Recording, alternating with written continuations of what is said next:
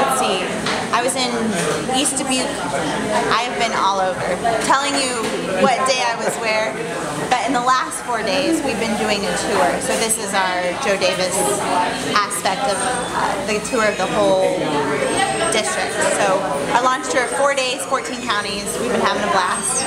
We started in Peoria and have worked our way up, and we're ending tomorrow night with a huge launch event in the Quad Cities. So.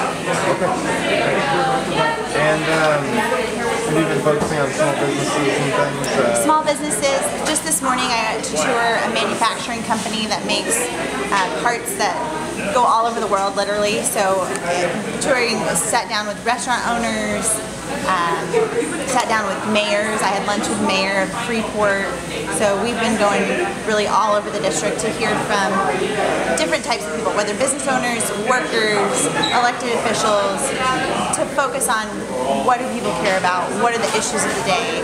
And what I'm hearing is that across the district, what Washington, D.C. is doing, the policies that they're putting forth are just hurting us as normal, everyday people. Whether it's the gas crisis, what we pay at the pump has gone up by 30% since January, or the jobs crisis, the policy of Washington, D.C. directly resulting in paying people to stay home from work is hurting our companies. Help wanted signs are businesses across the district.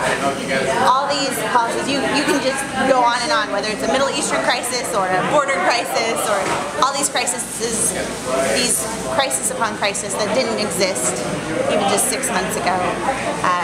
People want the federal government, what I'm hearing is they want the federal government to get out of the way.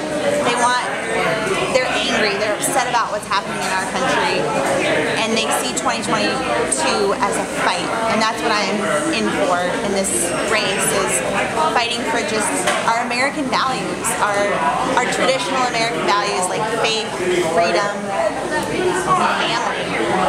So 2022 is going to be a fight, and as you know, I am an Army-trained JAG officer. I'm a warrior ready for the fight.